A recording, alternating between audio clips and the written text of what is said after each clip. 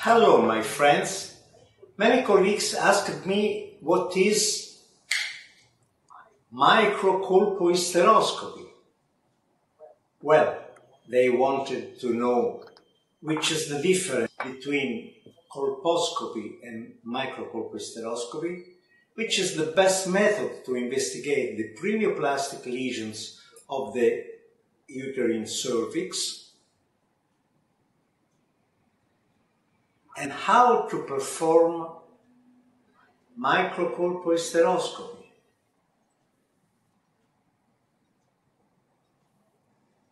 Well, if you are interested to get an answer to your question, please follow me at this webinar.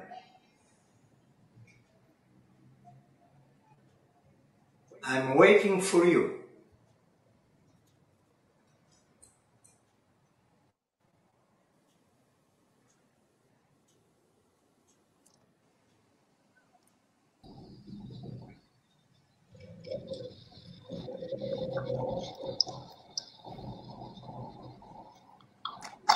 We cannot hear you.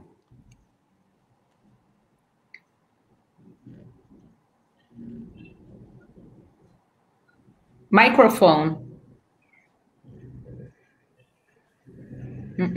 No.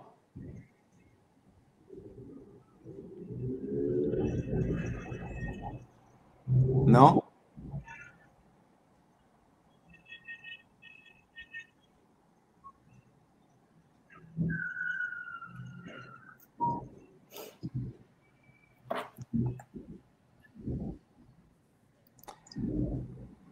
Marcos, we are not able to hear you. Anyway, if you want, you can go out and come in back again. I think he did it.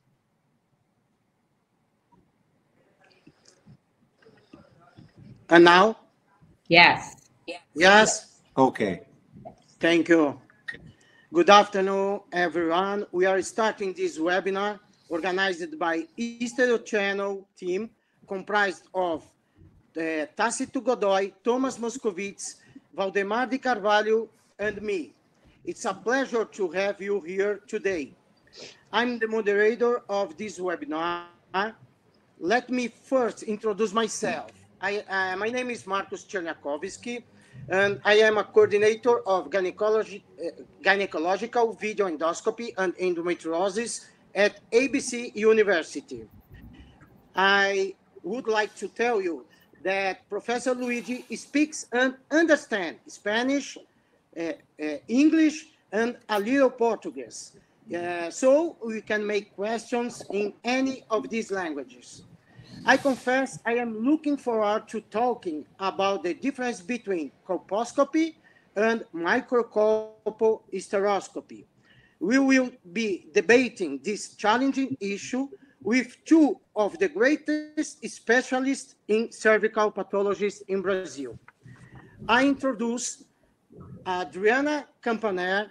She is a coordinator of the Clinic of Pathology of the Lower Genital Tract and Colposcopy of Santa Casa de São Paulo. She is scientific director of the Brazilian Association of Pathology of the Lower Genital Tract and Colposcopy. And I introduce Marcia Cardial. She is a coordinator of the Clinic of Pathology of the Lower Genital Tract and Colposcopy of the ABC University. She is board member of SOGESP and of the Brazilian Association of the Pathology of the Lower Genital Tract and Colposcopy. Thanks for accepting our invitation and bringing us such rich knowledge and experience. Now, I would like to introduce our speaker. Dr. Luigi is one of the most experienced hysteroscopists of the world. He participated as a speaker or chairman of national and international congresses in most European and American countries and had more than 150 national and international scientific articles published in books and magazines. Dr. Luigi thank you to accept our inviting and give us the pleasure to hear you. Thank you. Thanks a lot, Marcus, for your kind invitation. Good evening to everyone. I am very honored to participate in this webinar. I try to speak about microcolpohysteroscopy and to be very didactic in order to help anyone who wants to reach this wonderful technique. In my opinion, I am in love with this technique.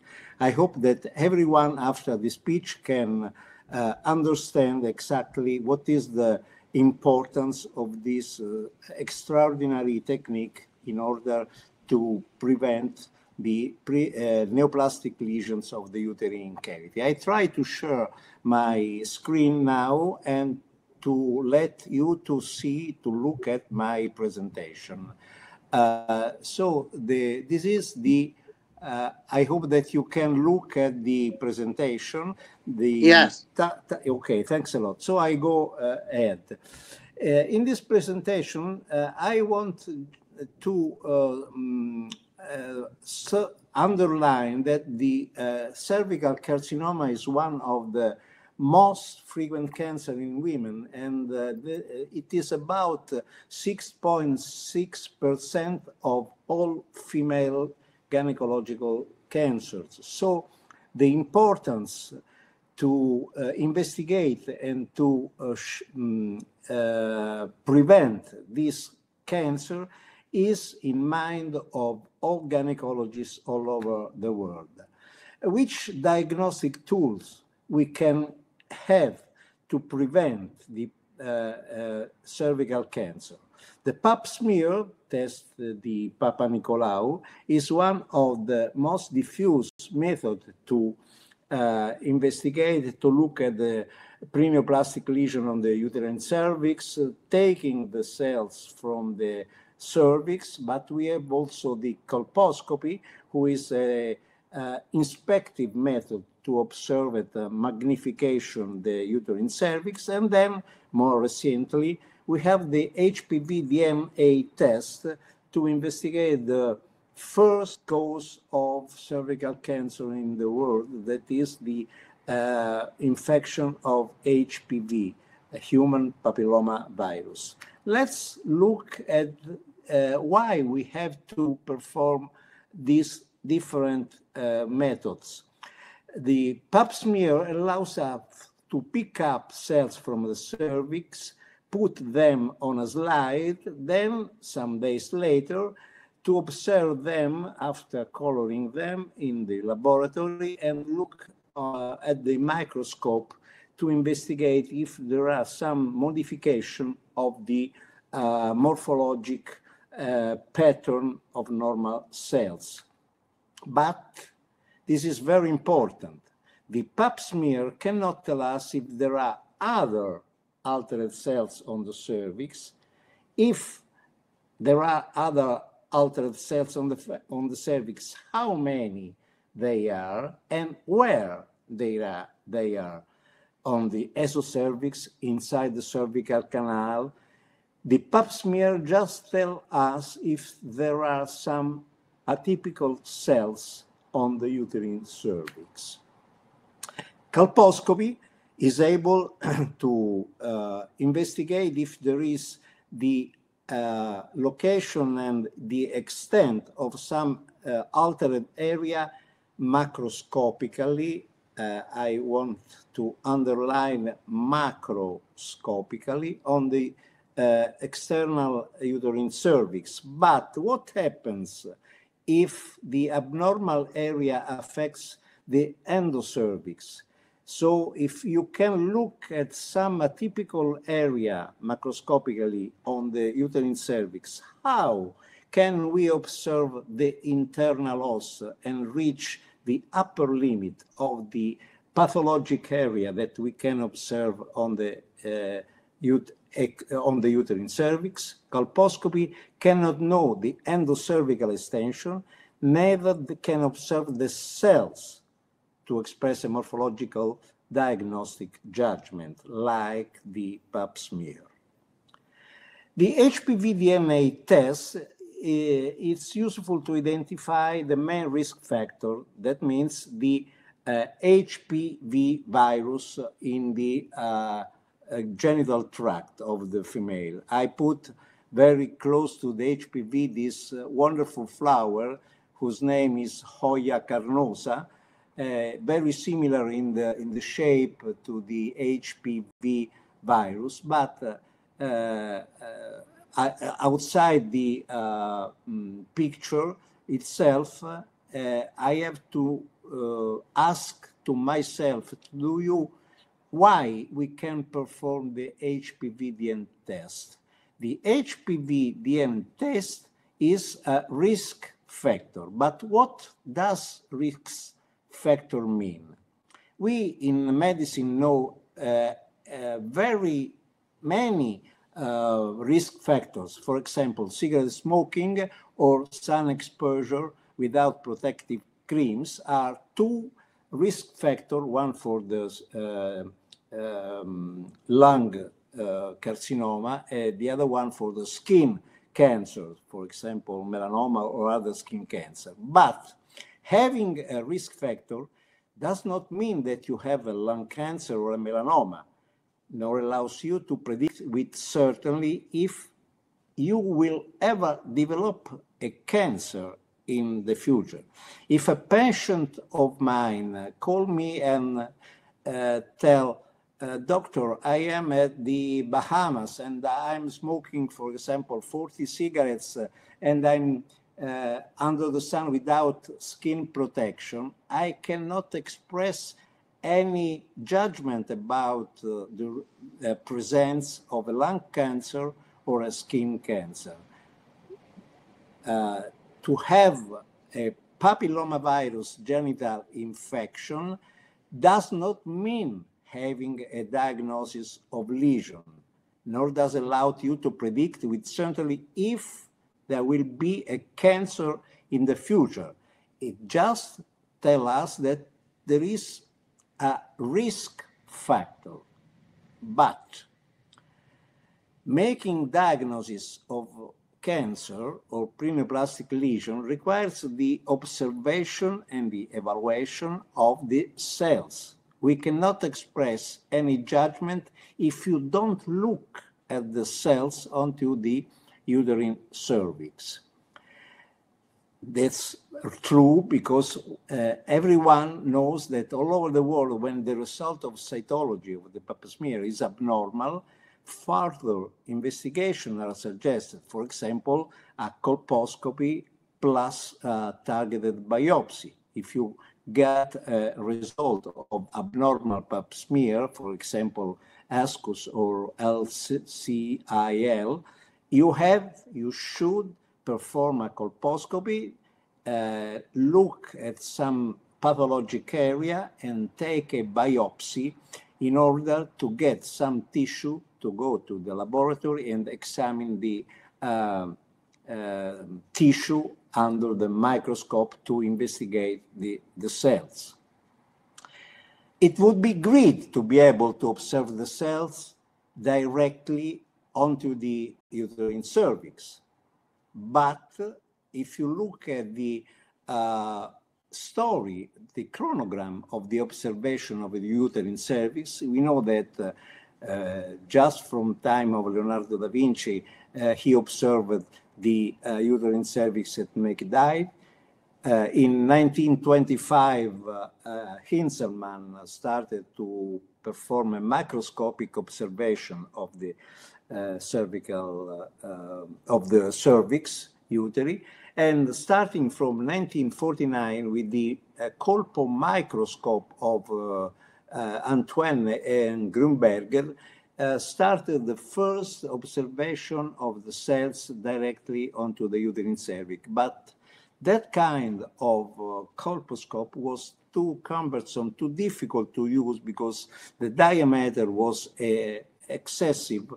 You must consider that the tube has had more or less 3 centimeters in diameter, and what was very difficult to use and to put this kind of colpo microscope inside the vagina to look in contact at the cervical cells. So about 30 years later, Professor Jacques Camus realized the first microcolpohysteroscope in the world, and was excellent to perform the observation in contact of the uterine cells. It's about 40 years that we can observe the cells directly onto the uterine cervix. So, microcolpohysteroscopy allows us to view immediately any lesion. It is able to assess the severity, the size, and the extent of the lesion, even if it's inside the cervical canal, in that area that colposcopy usually is not able to observe. And this does not need neither colposcopy nor biopsy to express a judgment about the severity and the grade of a lesion present onto the uterine cervix. Let's look at the difference between colposcopy and microcolposcopy. Microcolpohysteroscopy is the observation at microscopic magnifications. That means that we can look at the cell, unlike colposcopy, which allows just a macroscopic vision up to a maximum of about 20 magnification. That means that colposcopy is like a loop to observe maximum at 20 magnification. Microcolpohysteroscopy is a real microscope that allows us to look at the cells up to 150 magnification. The colposcopic evaluation is based on the intensity, on the aceto-white of the reaction after acetic acid application. It looks at the edges and the surface contour, the vascular characteristics. All these patterns are macroscopic criteria. And microcolpohysteroscopic evaluation looks at cell arrangement, nuclear volume, nuclear cytoplasmic ratio, different dimension of the nuclei. So we look and express a judgment on microscopic criteria like cytology or histology. So the difference, someone asked me, what is the difference between endocervicoscopy and microcolposcopy? Is it the same thing? No, my friend, because endocervicoscopy can be performed with any hysteroscope. You must consider endocervicoscopy like a colposcopy of the endocervix. You imagine to look with a magnification up to 20 magnification inside the cervical canal. But microcolpohysteroscopy can be performed only with the HAMU microcolpohysteroscope. The HAMU's microcolpohysteroscope is realized by the stores. There are no other industries that are able to sell the microcolpohysteroscope. The endocervicoscopy has a panoramic view, and you need a distension medium. Usually you have to put inside some acetic acid diluted in saline solution to distend the cervical canal, and microcolpohysteroscopy has just a panoramic and contact view, and you do not need for a distension medium. In endocervicoscopy, you can use the acetic acid to cause an edema of the mucosa, And in microcolpohysteroscopy, you don't use acetacetate, but just Waterman blue ink, as we can look forward, and Lugol's solution. Finally, we have, as I told you before, macroscopic criteria like colposcopy for endocervicoscopy and microscopic criteria like cytology for microcolpohysteroscopy. Here is an example. We can look at 20 magnification, more or less, at the uterine cervix and the external os without coloring. Is a picture very similar to the picture that we can obtain looking with a colposcope. After staining with Lugol's solution, we can look at the different captation of the iodine solution. That means that where on the uterine cervix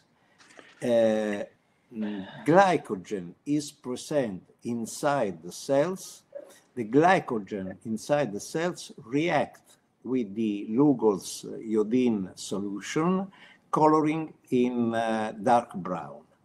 The areas that do not stain with the Lugol solution are areas where cells do not contain glycogen. That means that are or very juvenile cells, for example, after a treatment for laser or coagulation of the uterine cervix, or metaplastic cells, or really abnormal and pathologic cells, for example, cancer cells that do not contain glycogen. That's the base of the application of Lugol also with colposcopy. But after the stain of Lugol, we have to put the Waterman blue ink. The Waterman blue ink is a normal ink that you can buy not in a scientific place, but you can buy in a drugstore. And if you look at the picture on the left and on the right side, you can see how we can observe at high magnification the squamocolumnar junction on the left or the patterns of the cells on the right. And if you look at the small area here, you can see how we can look at the glandular orifice at 150 magnification, and the picture that you look on the right side is exactly the area that I marked with the yellow area in the central picture. What do you need to perform a microcolposcopy? Well, we need obviously a light source and a fiber optic cable to illuminate the uterine cervix, because I remember that when I studied, they told me that the uterus has not a self-illumination, so we have to put light inside the vagina. Obviously, we need some cotton swab, but the best and more important things are two. One is the Hamu microcolpohysteroscope, and second one is the Waterman blue ink, as I told you before. The Hamu microcolpohysteroscope has also a connector for the light cable and a small focusing knob. This is the main difference between the Hamu microcolpohysteroscope and the normal hysteroscopes that don't have a focusing knob. That means that you can use the Hamu microcolpohysteroscope like a microscope, focusing to have always sharp the tissue on the tip of the instrument, because the depth of field of this kind of optical system is very short, so you have to focus continuously to have everything sharp.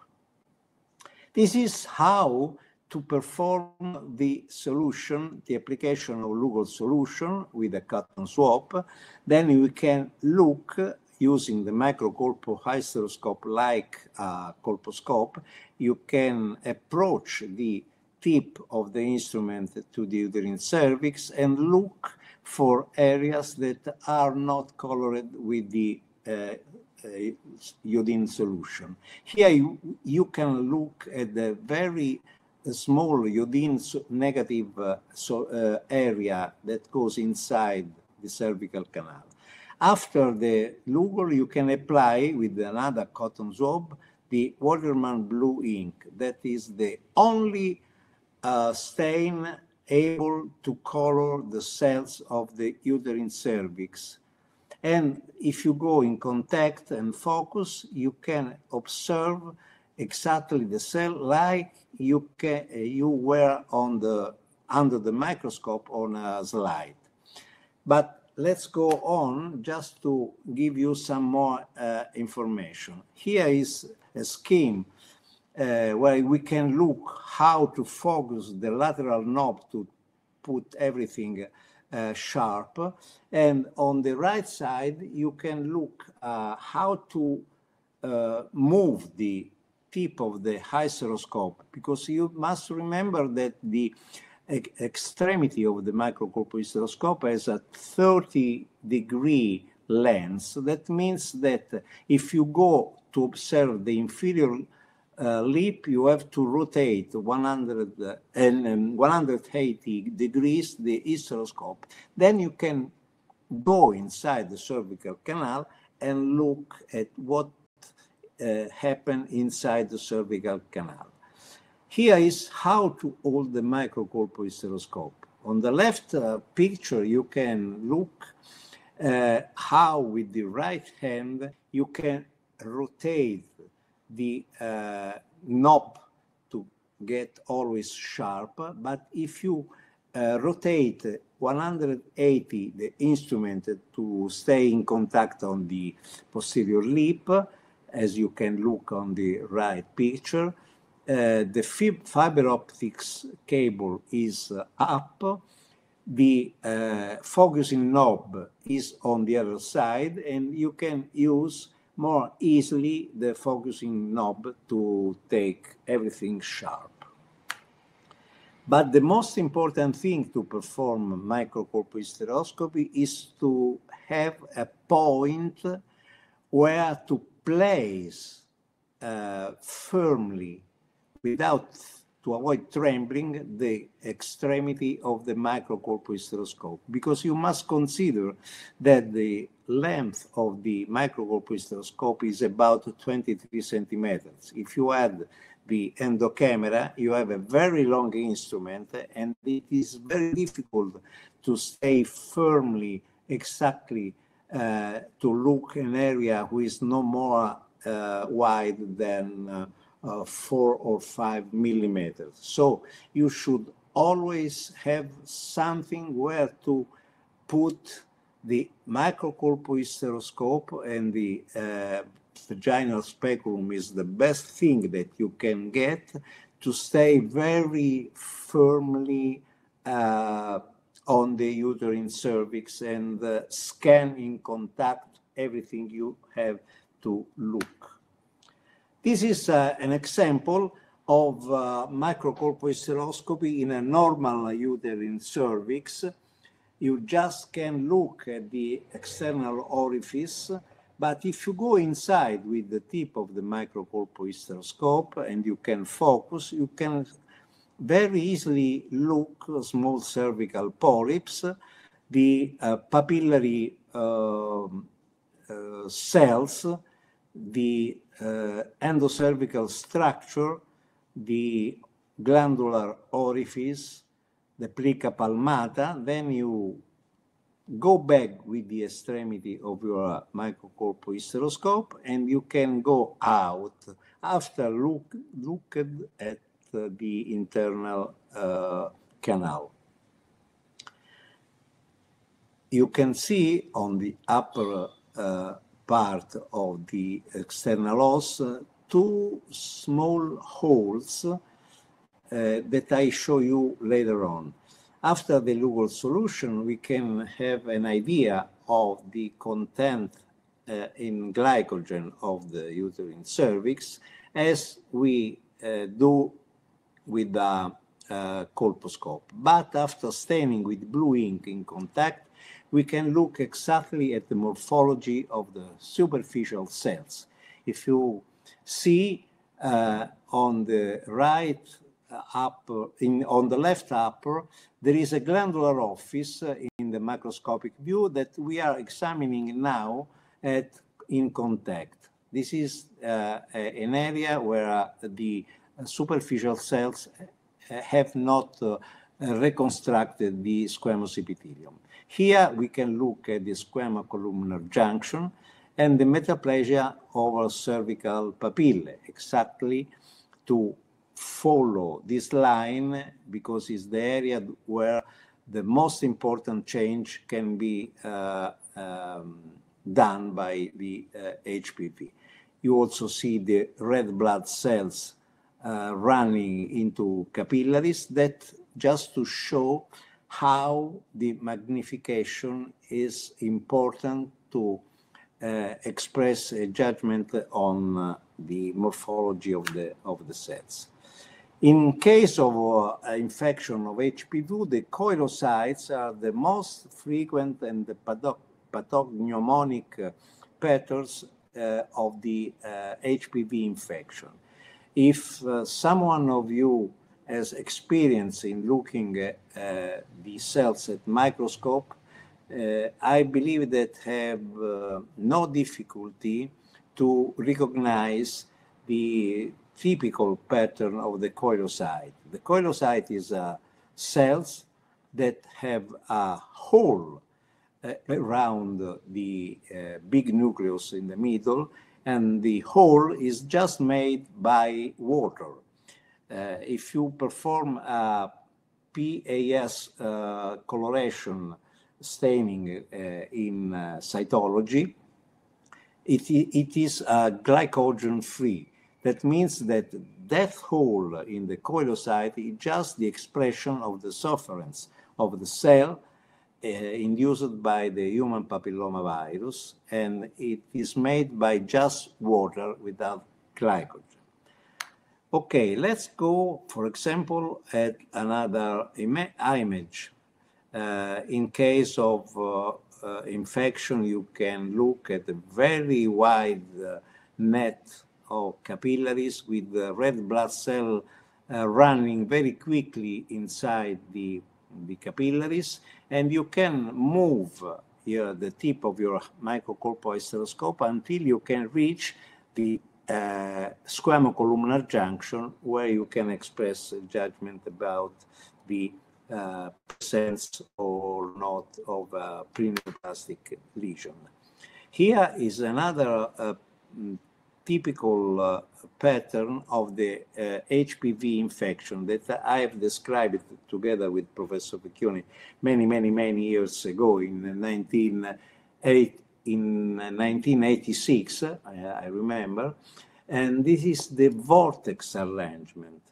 The vortex arrangement means that on the cervical surface you can look at the cell that in Spanish we say disposición en remolino.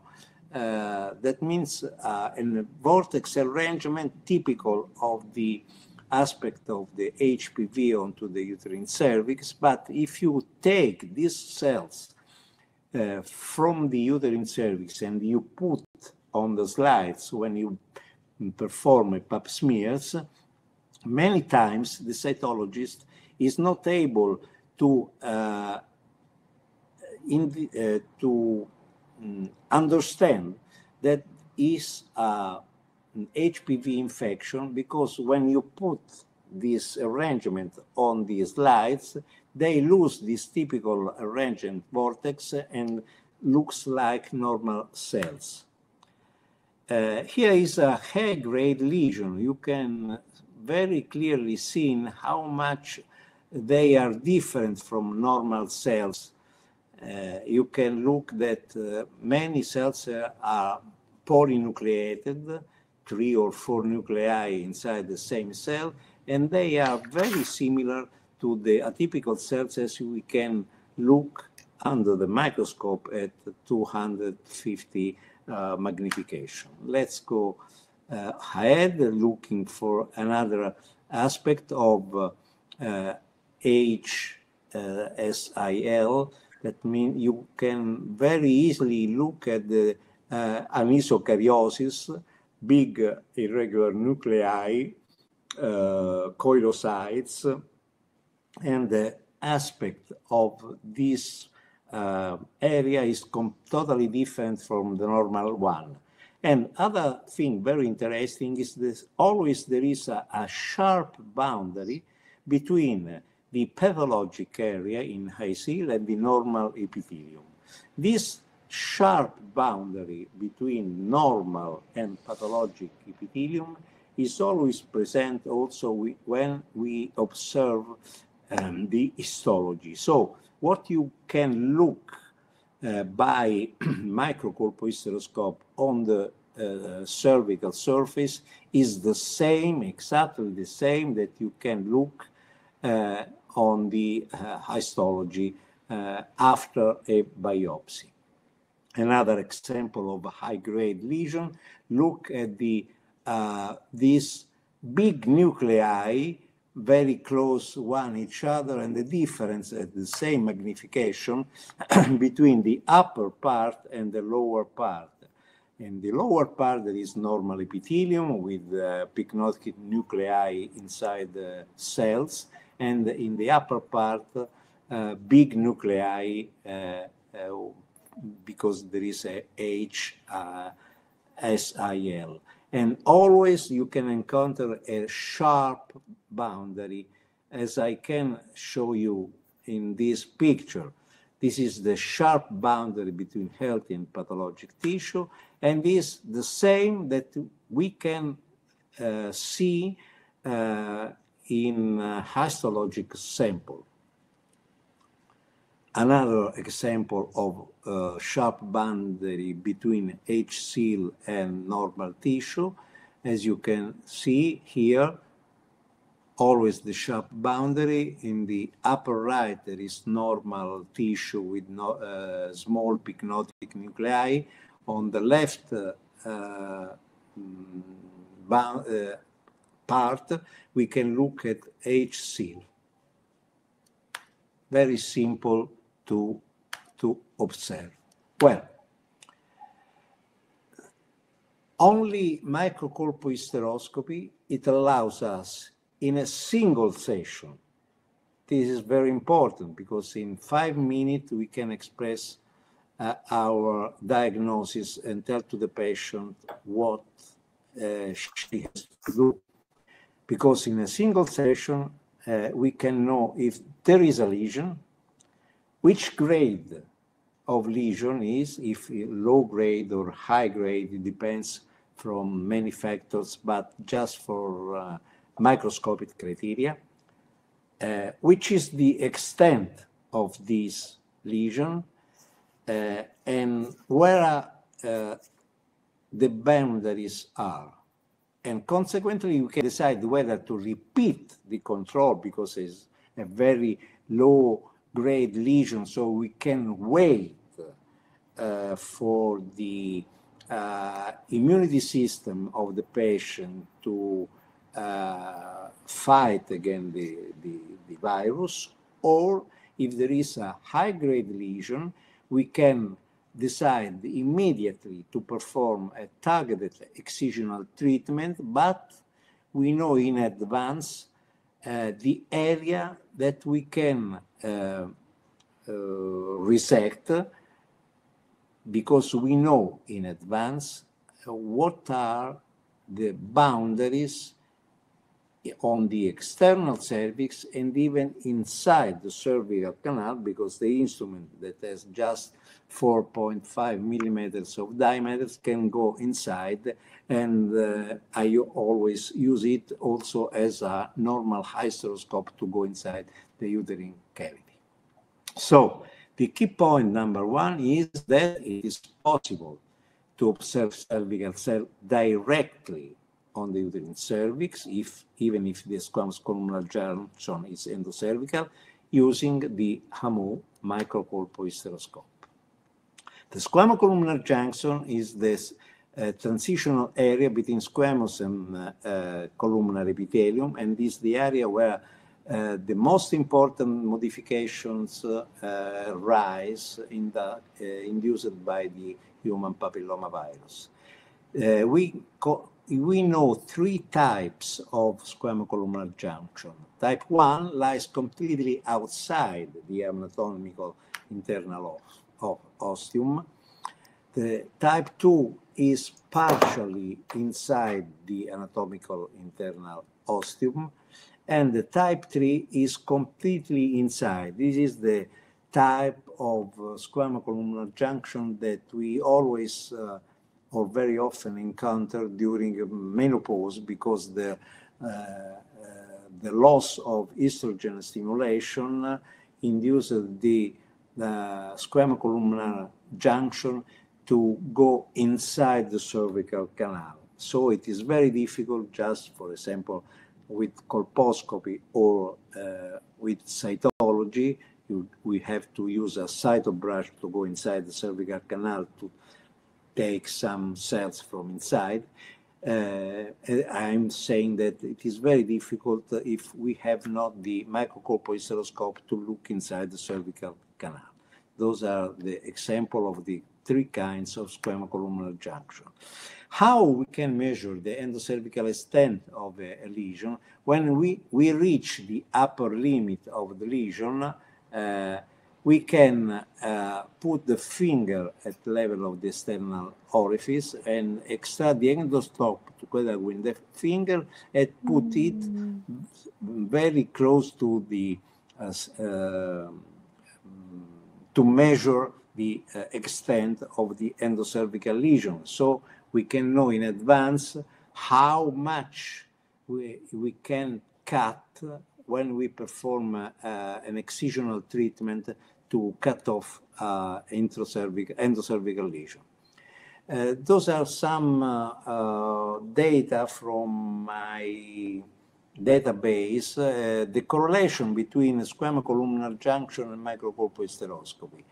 In about 1,300 consecutive microcolpohysteroscopy, I've seen that the squamous columnar junction was mainly inside the cervical canal in 70% of the cases. That means that it is very difficult without the use of a microcolpohysteroscope to assess in advance where the pathologic patterns can go inside the cervical canal.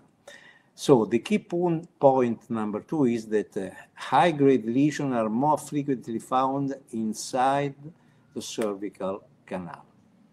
And in relationship with the HPV DNA test, not always the presence of a high-risk HPV means that there is a lesion.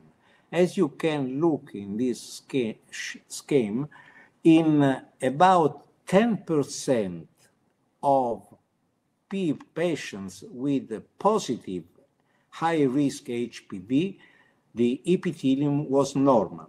What means? That means that the presence of HPV do not mean that that kind of HPV was able to induce a modification in the cells that cover the cervical, the cervix of the uterus. In other words, if a patient has a positive test for the presence of a high-risk human papillomavirus, this does not mean that she must have a modification, a preneoplastic lesion on the uterine cervix. That's why microcolposcopy can tell us immediately if there is the need to perform an excisional treatment, or we can wait some months to control again the patient and look if there is any modification to the uterine cervix. So the key point 3 is having a high-risk HPV does not mean to have a cervical lesion to treat.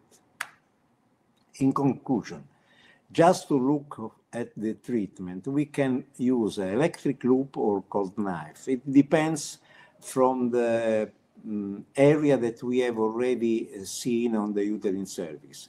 For example, on the left side, if you use an electric loop, the procedure is much shorter, but we have less opportunity to tailor the exact dimension of the uterine cervix to cut off, because the loop is standard. In the right side, you can look as a cold knife conization. It's longer as procedure, but we can decide how long we can go inside the cervical canal. For in this example, you can see how the length of the cone is 2.5 centimeters on the right and just 1 centimeter on the left side. And how we have to decide how long we have to enter inside the cervical canal? The answer is very simple for me. We have to perform a microcolpohysteroscopy before submit a patient to a conization, so we can know in advance how long we have to cut inside the cervical canal to have the to perform a safety excision, and we don't leave anything on the uterine cervix.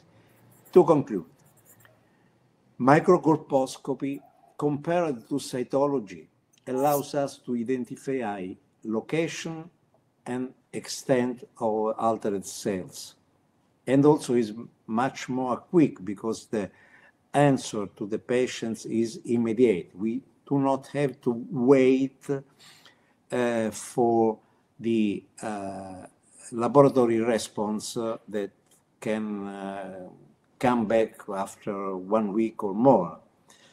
Compared to colposcopy, allows us to look the cells directly on the uterine cervix and to look inside the cervical canal to establish the internal limit of the lesion so that we can perform a tailored surgical excision with the cold knife or with the electric loop. And compared to the HPV DNA states if there is a lesion now and which degree, because having, as I told you before, having a positive HPV DNA test does not tell us if there is a lesion now. Maybe it can anticipate the development of a lesion in the future, but if a patient has a HPV DNA test positive now, we cannot know if there are altered cells in this moment. So, to conclude, I want to thanks for your attention and just to show that if we want to perform a microcolpohysteroscopy, you should buy the Hamoum microcolpohysteroscope. 1 week ago, I asked to the company if they sell the microcolpohysteroscopy, and they told me, no, it is out of production. So I asked, and how can I do to continue to perform microcolpohysteroscopy if I break my microcolpohysteroscope?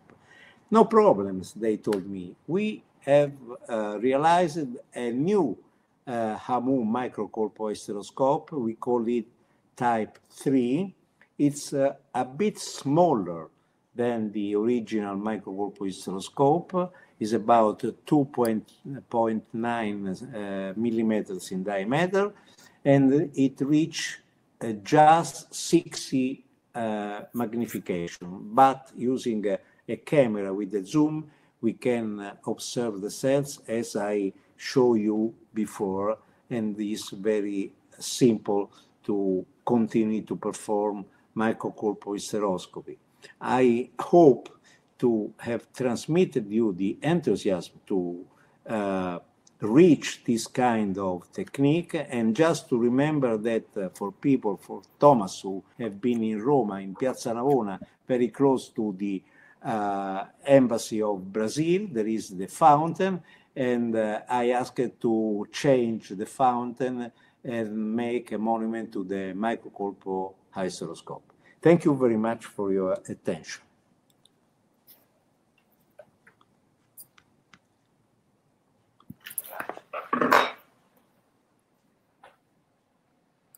Thank you, Professor Luigi. Right. Thank you, Professor Luigi. Your presentation was amazing. It was fantastic. I think, in my opinion, this is a very difficult subject to talk about, and you've talked it in a very easy way, in my opinion. You've made it easy to understand, and congratulations. Thanks a lot. Now, I would like to listen to our debaters, the comments and the considerations. Professor Marcia, Professor Adriana, please. Hello, Professor. I'd like to congratulate you for the brilliant exposition. It was wonderful. You speak loud and slowly, and I could understand everything you At this told. time, I cannot speak more quickly because it's very late in Italy, so I am quite asleep. That's why I speak very loud. Yes, your slides were so clean and your films were wonderful. The cells like this, I like it very much. I have no experience with this method in my country, in my university. Marcia will tell you about her experience, but in our service, we work in a public hospital and we have limited resources. And we use, when we have, it's very common to find patients with abnormal cytology and normal colposcopy. And with these cases, we use cervical curettage or cytobrush. And we have good experience, but sometimes it fails also. And now we are using, to help for the diagnosis, we are using immunohistochemistry. Yes, for P16 and Ka76. Do you know? Yeah, sure. And when we have like this abnormal cytology and normal colposcopy, we use this immunohistochemistry, and when it's abnormal, we indicate conization because we don't have your exam here. I understand. And may I make a comment on this? Yes, of course. Thanks a lot. The problem is that if you have a negative colposcopy and a positive cytology, you imagine that there is something inside the cervical canal. There are many publications that have already demonstrated that the endocervical curettage cannot tell us where is the exact location of the pathology. So you can get some pathologic cells from inside the cervical canal, but you cannot know in advance how long you have to cut.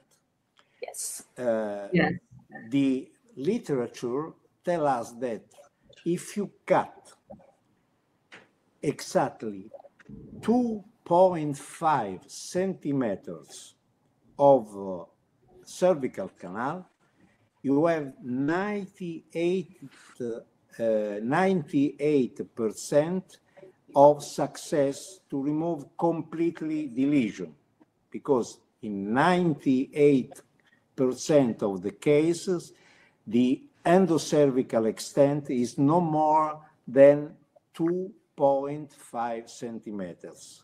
But because the most of patients with endocervical pathology, with cervical pathology, are young women with desire of pregnancy, there is a big difference for a young woman to have cut 5 millimeters or 25 millimeters of cervical canal. This is the first observation. The second observation is that the more you cut inside the cervical canal, the more wide and big are the vessels. So you can encounter a more bleeding. Yes. It's different to cut 5 millimeters on the esophagus or to cut 2.5 centimeters inside the cervical canal. That's why microcolpohysteroscopy is, in my opinion, the best method to treat young patients all over the world. And another just thing, in São Paulo, there is a colleague of yours, of mine, whose name is Sonia Mioni. Yes, that performs microcolpohysteroscopy. Yes. It's a good friend of mine, and we knew from many years ago. Yes. When you finished your speech, I thought, I want a Ramu stereoscope for me. I'm going to talk to my chief and ask for one of these.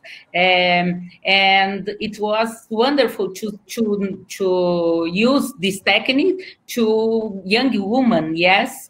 And I would like to ask you a few questions.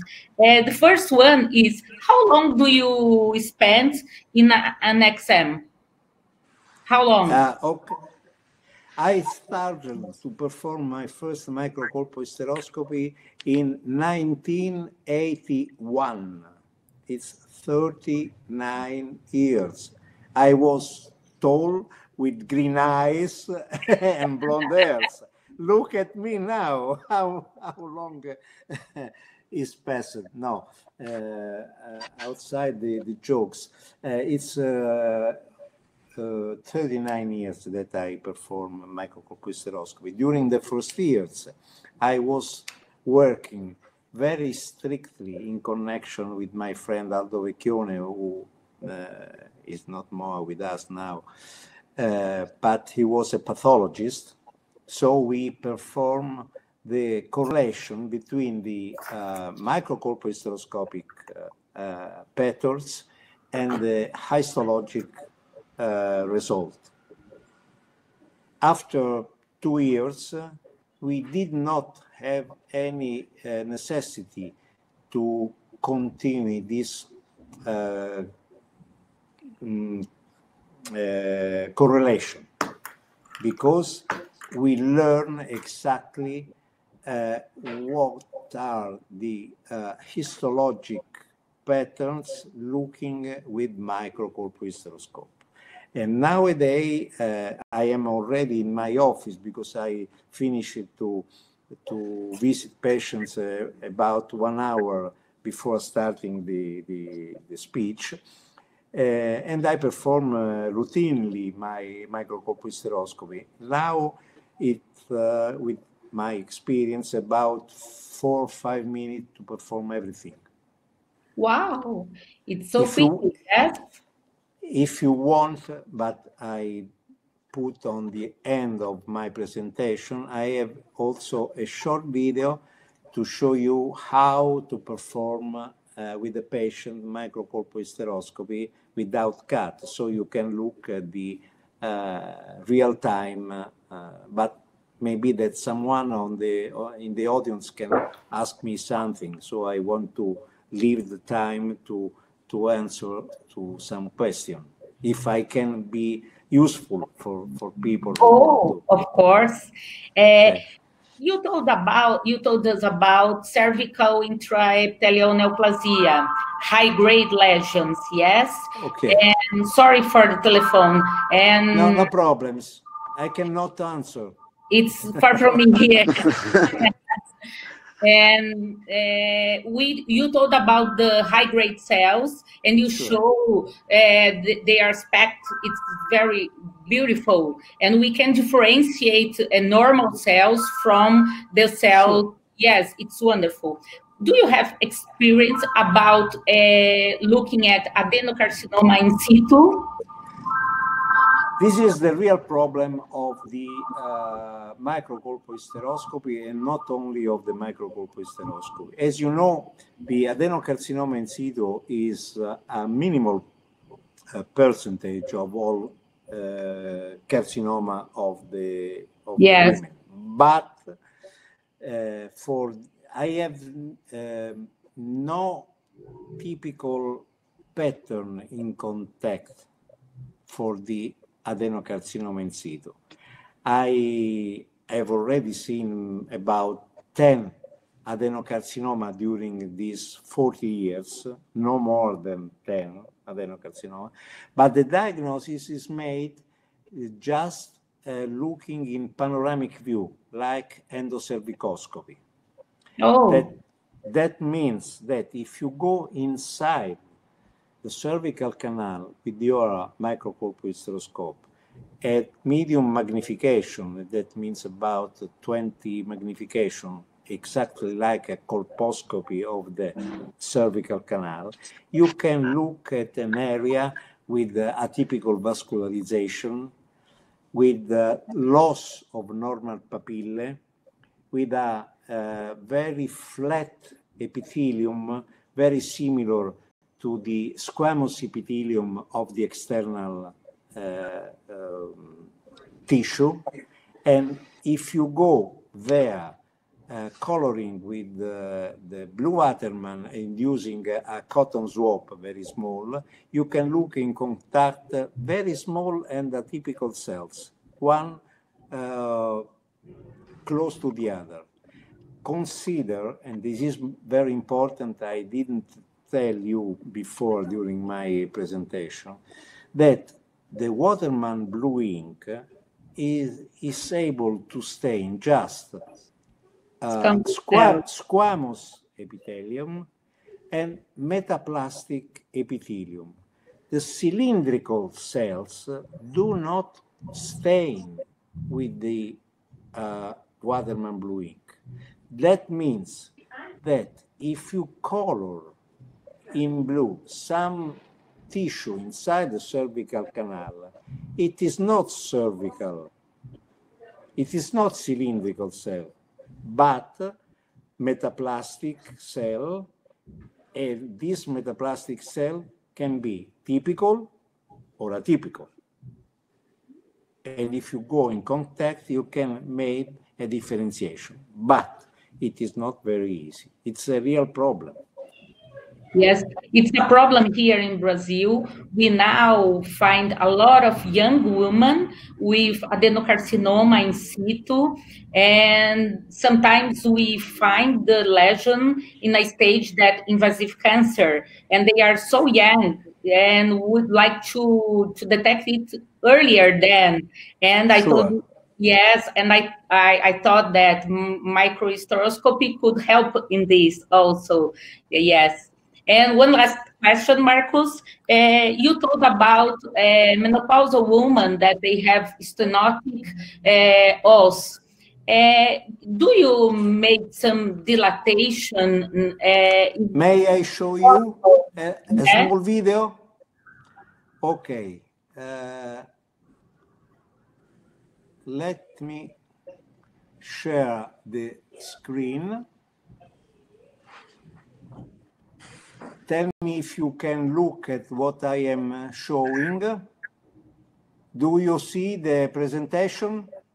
Yes. Okay, I go ahead just to show you, oh, sorry, just to show you how I can dilate the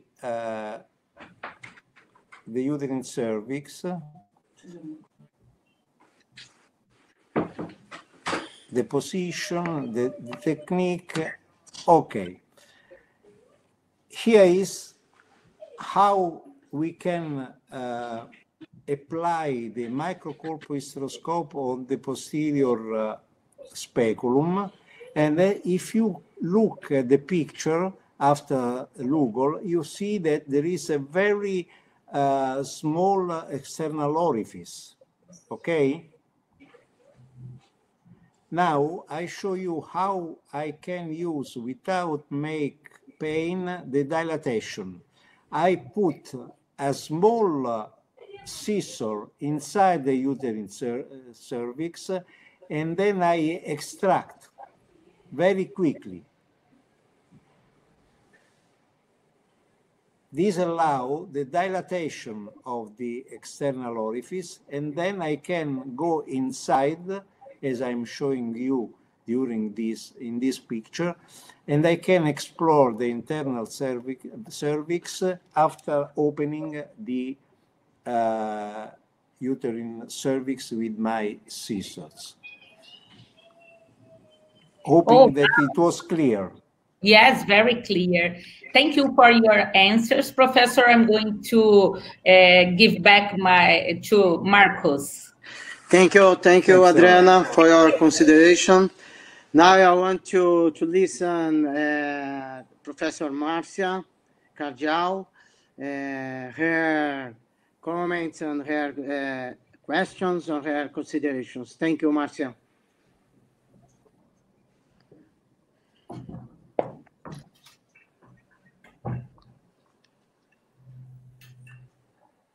Microphone.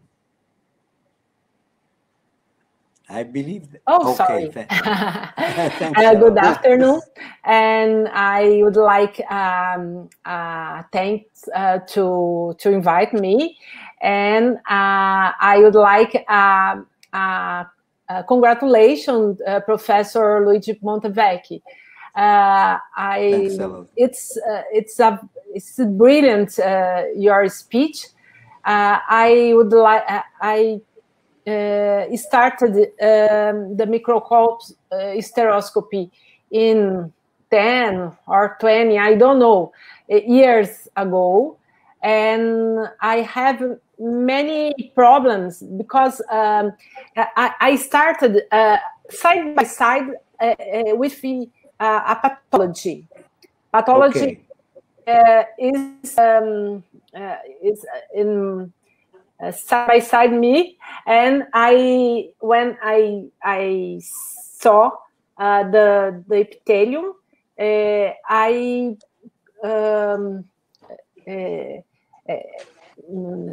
saw the high seal or the metaplasia. The pathology told me it's a metaplasia is true. I agree, but the exam for us, for me, is very longer, and I enthusiastic for your timing. It's great. It is great. Thanks. And it's a very good practical. The microcolpohysteroscopy is forgot in lower pathology in the last years, and it's very important. Reintroduce it now. Thanks. I don't know if I talk. Yeah, you express exactly what is your feeling now. Just let me add one thing. When I started to perform microcolpohysteroscopy, it was also for because the microcolpohysteroscope is the cheapest instrument that we can buy. Why? Because in the same instrument we have a colposcope, a hysteroscope, and a microscope. Because we can use the Hammond microcolpohysteroscope like a normal hysteroscope, using a dilatation medium liquid to go inside the cervical canal and the uterine cavity. We can have a wonderful visualization of the uterine cavity at high magnification, using it like a hysteroscope. We can use it like a colposcope at 20 magnification, and we can use with the acetic acid and the Lugol solution like a colposcope. But if we want to learn to use it like a microscope, we cannot use the acetic acid, just Lugol solution, Waterman blue ink, very close with a pathologist or someone who is able to explain you the different patterns, and you have in the same instrument 3 different kind of opportunities. This is excellent. And I had many problems with AGC, the glandular scamal cells, and I agree with you. This is more difficult to solve the glandular epithelium atypical. Sure. It's very and when we make the with residents, they discamel the epithelium, and it's difficult to saw the canal, and because the epithelium is if you need is very careful. Yes. Yeah, it's fragile. It can be there is a bleeding. So, but the problem is not to arrive at the point where the endocervical cells are already neoplastic. Because when there is a neoplasm, microcolpohysteroscopy does not has no significance. We can use the microcolpohysteroscope to perform a very early diagnosis before to reach a neoplasm of the uterine cervix.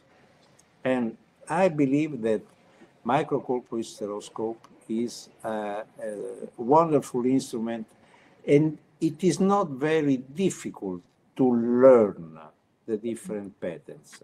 Let me say this thing. I've been organizing with some friend of mine in Mexico some lesson to teach this technique to Mexican colleagues. You must consider that in 5 days, they were able to perform microcolpohysteroscopy. Consider the first 2 days to learn about the morphology, normal and pathologic of the uterine cervix, and 3 days to perform the manual, to get the manuality to perform microcolpohysteroscopy, to get some good image to look at. In other words, you must consider that cervical pathology is not so difficult, because on the uterine cervix we have just 3 things: normal cells, atypical cells, and metaplastic cells. Yes. No more. It is not a very wide pathology. If you employ 3 days to learn normal cells, 3 days to learn metaplastic cells, and 3 days to look at the pathologic cells. After 9 days, you will know exactly the morphology of the cervical pathology. It's not very difficult. The problem is to get some good image to look at.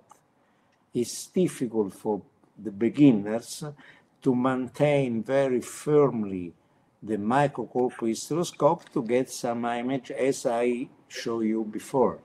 But it is not so difficult if you have someone who will teach you how to hold the microcolpohysteroscope, the camera, and how to get good images to look at.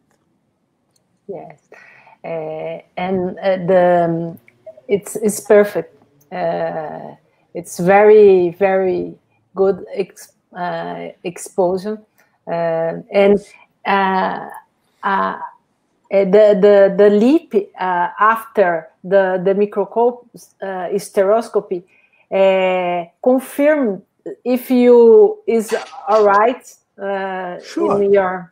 There is a very high correlation between the microcolpohysteroscopic diagnosis and the final histologic confirmation. Obviously, when I began many years ago, I just was able to express a diagnosis of normal and pathologic tissue. Now I am able to differentiate between low grade, high grade, and during high grade is a CIN2 or a CIN3. I try to express the diagnosis before in order to make a correlation between what I see with my eyes and what is the final diagnostic specimen. Yes, it's perfect. Okay. But it is not important. It's important to differentiate from normal and pathology, to take off the pathology and leave the normal on the uterine cervix. Thank you, Marcia. Thank you. Professor, we have a lot of some questions for our attendees. Audience. And your good friends, Gianpietro Gubini, send you bravo, Luigi. Thanks a lot, Gianpietro. Asma Zergi ask you, what makes this technique known and not usually used in diagnosis? Sure. It's the very interesting question, and this question is the most frequent asked question during my speech. The problem is, my opinion, are two. First one, that mainly a gynecologist is not a morphologist, and morphologist is not a gynecologist and do not has any correlation with the patient.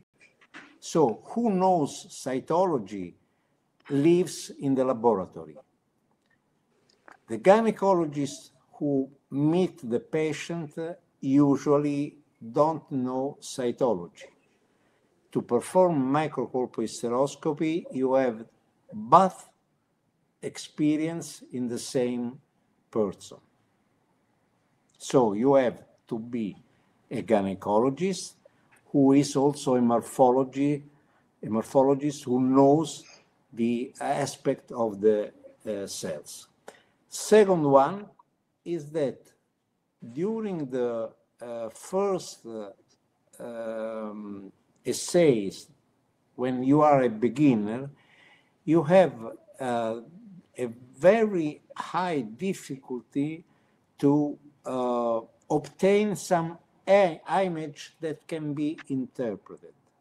Because if the microcolpohysteroscope, it moves, you cannot look clearly at the cells. So even if you know the cytology, you are not able to express anything.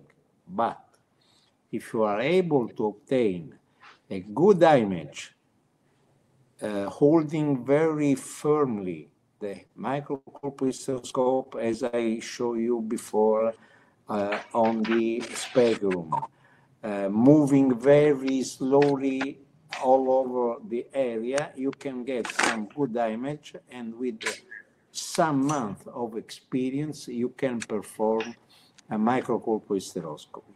And during the first periods, you can also take more biopsies in order to have a correlation between what you look and what is the real situation on the uterine cervix.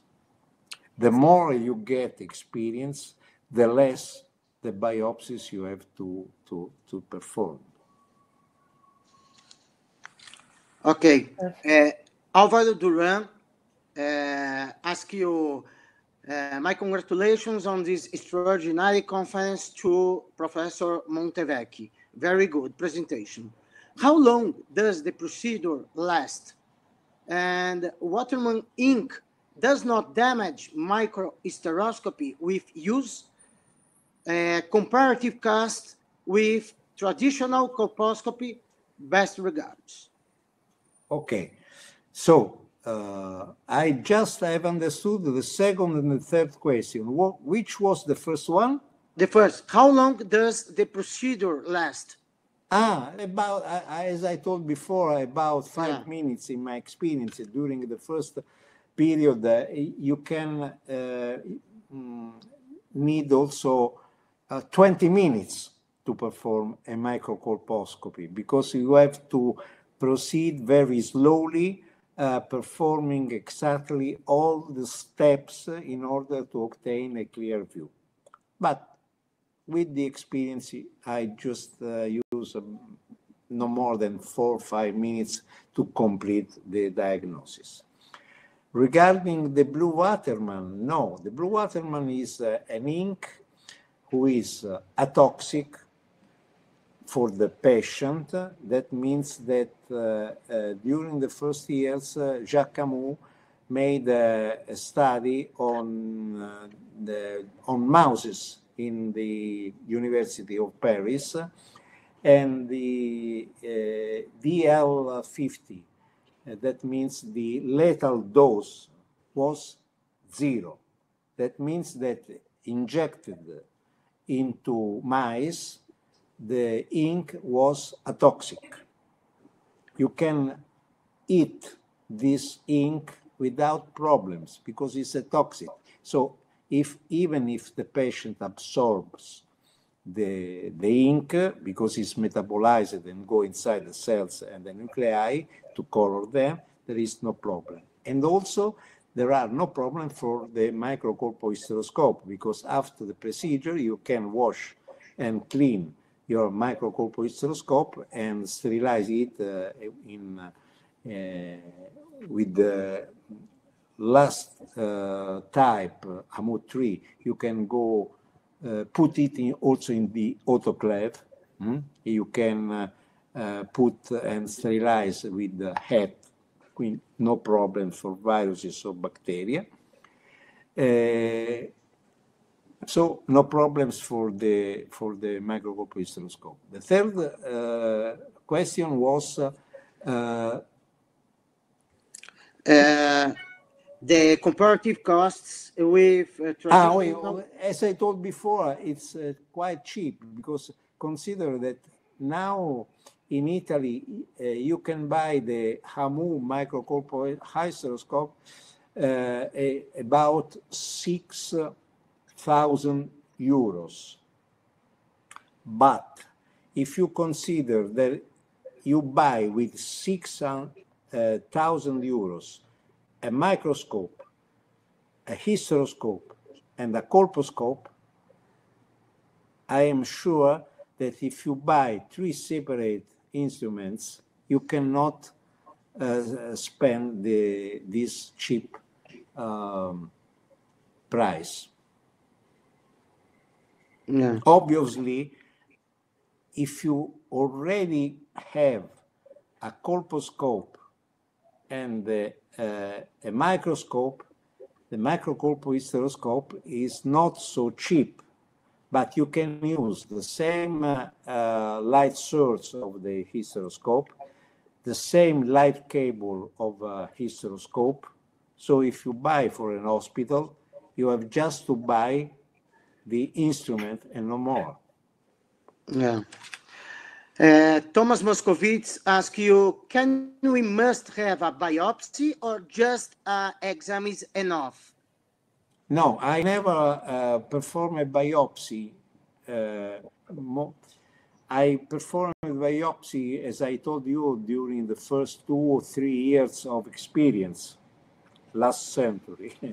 But now there is no need, even because if I see pathologic tissue, I perform a map on a scheme of the uterine cervix, and I perfectly know in advance how much and where I have to cut with a lip. So I get the final specimen to get the final diagnosis. There is no need of an intermediate biopsy because I see that there is a pathologic tissue, and I have to cut off that pathologic tissue.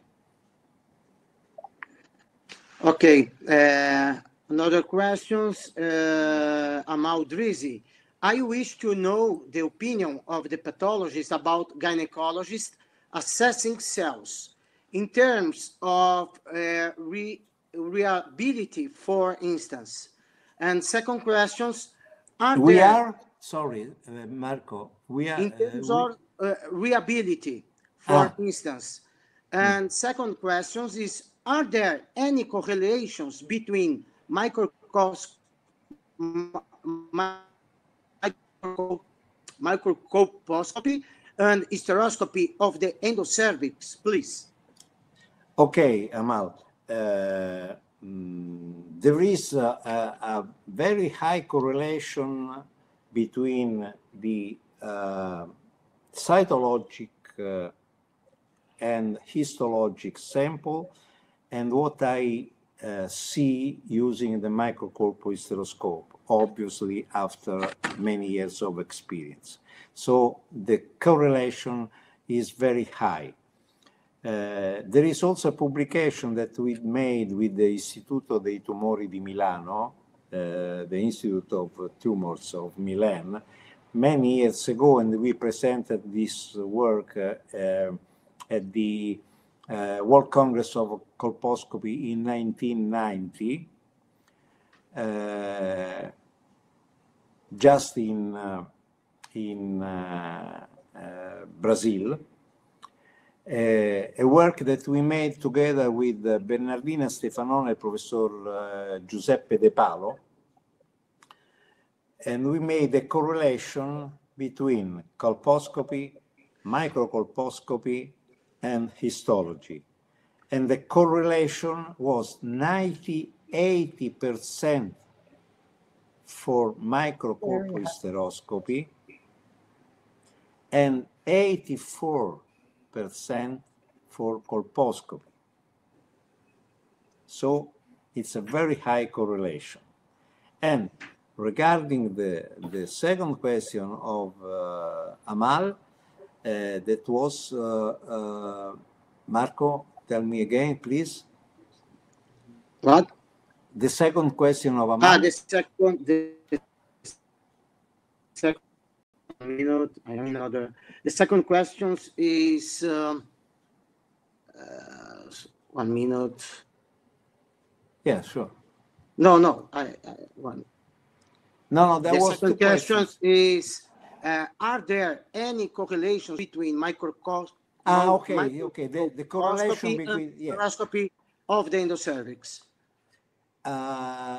No, there are two different things, because as I told during my presentation, the hysteroscopy of the endocervix is called also endocervicoscopy. That means an observation at 20 magnification, no more, like a colposcopy, of the endocervical canal. So you can look at the endocervix using the hysteroscope at low magnification.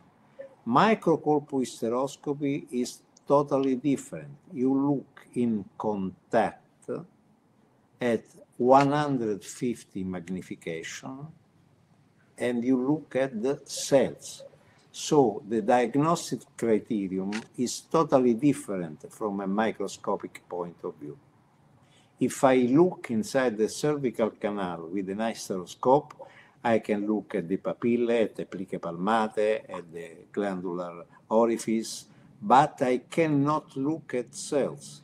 With microcolposcopy, I also can look the cervical canal at a medium magnification in a panoramic view, but the most important thing is to look in contact after staining with Waterman blue ink. So it's a microscopic evaluation. It is not possible to have a correlation. Asmazerki, 2.9 millimeters new microcolpohysteroscopy is somewhat fragile. Can we couple it to a hysteroscope internal shield? Yeah, sure. But it must be coupled with a sheet in order to get also something to dilate if you want to use it like a hysteroscope, and use the sheet just to get a more rigid instrument in order to prevent any rupture of the flexible hysteroscope, because 2.9 is very, very thin. But if you use it with a sheet, it becomes much more resistant to ruptures. Yeah. Your friend Luiz Alonso Pacheco, caro professore Montevecchi, sei un vero genio. Ti ringrazio per questa meravigliosa presentazione. I love you, Luis. Te amo, Luis. Háblame en español la próxima vez. No Ricardo me Lasmar, en italiano. Ricardo Lasmar, congratulations, Luigi. Very nice and interesting. Thanks. Thanks to a friend of mine. I hope that this presentation can be useful for every people who like to learn this, in my opinion, wonderful technique. And if you want, I can be disposable to help anyone who wants to ask me something, if has any difficulties in order to achieve experience in learning this wonderful technique. Yeah. Okay, Professor, I think we are reached. Okay. Tell me. No, I think we are reaching the end of our webinar. I think you must be tired now because I was tired when I started. Now I am totally dead. But you are 5 hours ahead of us. And I think it was a rich discussion. I'm sure everyone now knows about to explain the difference between the colposcopy and microcolpohysteroscopy, because your lecture was incredible. I would like to have the final considerations. Please, Adriana, your considerations, your last considerations, please. I'd like to thank Marcus and Thomas for the invitation. It was very nice to be here with you and Professor. Professor, as you told, we always still learning every day. Yes, it was wonderful to be with you, and I want you in my university with us. Thanks a lot. Thank you very much. After the COVID. Stay safe, everyone. A big hug to every friends who have the passion to listen to my conference. I am very happy, and I want to say thanks to Thomas Moskowitz and to all participants to this webinar, because it was really a pleasure for me to share my experience on this topic, because as I hope you have understood, I am in love with microcolpohysteroscopy.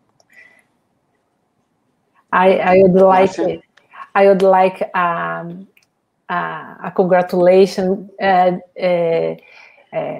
now, and I thank the Marcos and Thomas, and the last ask, why the microcolpohysteroscopy is stopped?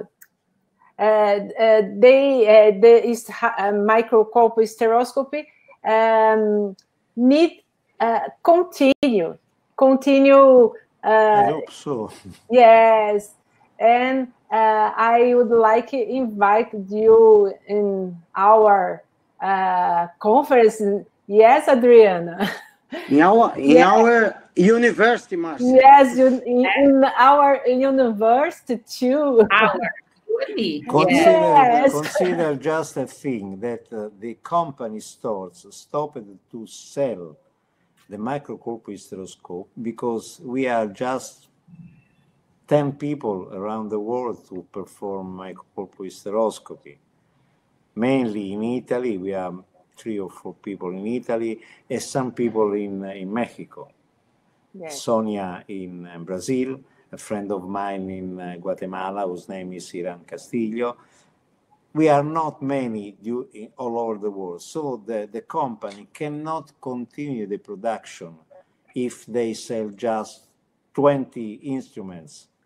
But if you are interested in this technique, and the more people will buy the instrument, the company will continue the production, and microcolposcopy will be not like a panda, something that we must protect before they extinguish. Huh? Yeah. And your last considerations, Professor? My last consideration is that really I am very happy to be with you tonight. Thanks again to the organizing committee. Thanks to all people who have been hearing and listening to my speech. My only hope is that I've been clear and hoping to express my really love for this technique. I really believe that it can be the gold, it must be the gold standard in the prevention of the cervical cancer. Yeah. For all types of difficulties that we can encounter just using pap smear and colposcopy alone. Yeah. Because no one of these techniques can give us the information that is able to give us the microcolpohysteroscope. Yeah. Thank you very much. You told that a doctor needs 9 days to understand about microcolpohysteroscopy, yeah? But I think this is for you, only for Luigi, 9 days, because to Marcos, I think is 1 year, 2 years to understand about microcolpo. It's a very difficult topic, and you are expert in this kind of in your experience. And Thank you all for being here with us, and see you in the next webinar. Okay? Thank you. Thank you you. all. Thanks a lot. Thanks, Goodbye, Bye. Thanks a Marco. lot. Goodbye. Bye. Goodbye to everyone. Goodbye, Adriana. Goodbye, Marcia. Goodbye. Goodbye. Marcia. Goodbye. Thank you. Thank you very much. Thank you very Thanks a much, lot to everyone. everyone.